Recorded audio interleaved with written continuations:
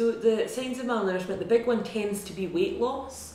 And I know that not everybody's checking their weight very regularly, but certainly if people are noticing that clothes are looser, maybe needing to go down a size or put an extra hole in the belt because it's not fitting properly anymore.